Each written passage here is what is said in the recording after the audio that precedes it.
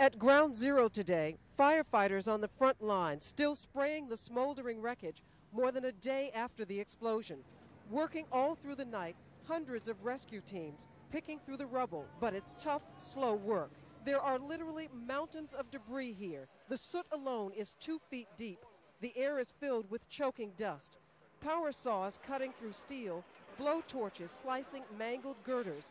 Though the chances of getting anyone out alive are now fading, there is still determination.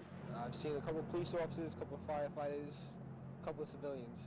There's a lot of people being pulled down. Rescue teams from across New England and the mid-Atlantic states are working in 12-hour shifts.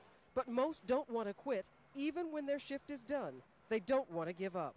We work here, the other rescuers work there, and we all work as a team, so everybody's working as hard as we can. And yeah, these guys would work till they drop to get people out. The emergency workers behind me are waiting their turn to go into the rubble.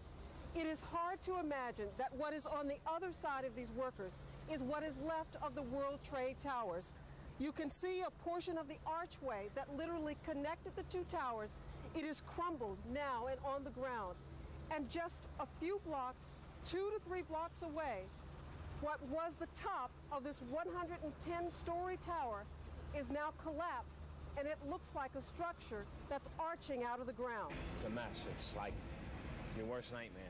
You could never even believe what it's like in it. Did you want to come?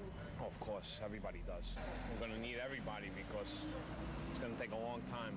Even after more than a day at the heart of an unthinkable disaster, all the firefighters like Robert Fithian want to do is keep working to make certain no one is left behind. Rahima Ellis, NBC News in Lower Manhattan.